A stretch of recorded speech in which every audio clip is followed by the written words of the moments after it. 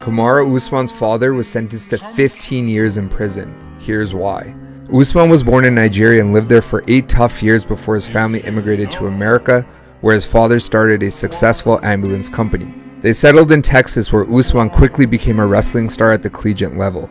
In 2009, Kamaru's father, Muhammad Usman, was arrested and convicted of 14 charges of fraud. On Joe Rogan's podcast, Usman detailed the failure of the judicial system as his father was unaware of the illegal activities taking place at his business. Usman's father spent the majority of his career watching his son rise the ranks crowded around a prison TV. For years, Kamaru asked not to fight on any pay-per-view so his father could watch his fights in prison.